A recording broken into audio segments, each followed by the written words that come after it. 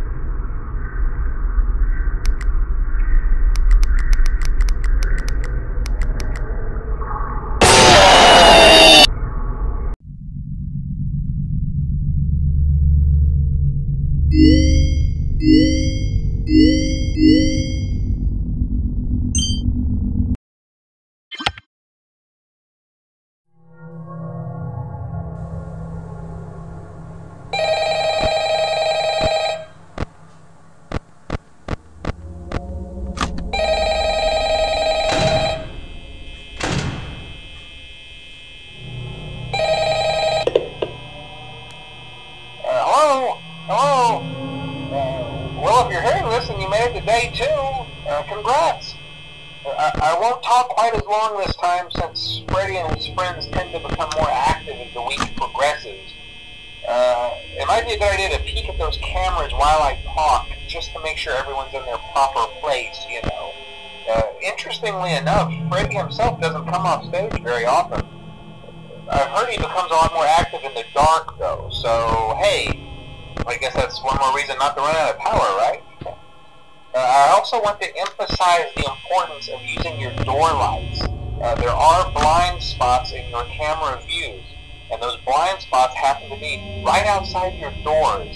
So if you can't find something or someone on your cameras, be sure to check the door lights. You might only have a few seconds to react. Not that you would be in any danger, of course. I'm not implying that. Also, check on the curtain in Pirate Cove from time to time. The character in there seems unique in that he becomes more active if the cameras remain off for long periods of time. I guess he doesn't like being watched. I don't know. Anyway, I'm sure you have everything under control. Talk to you soon.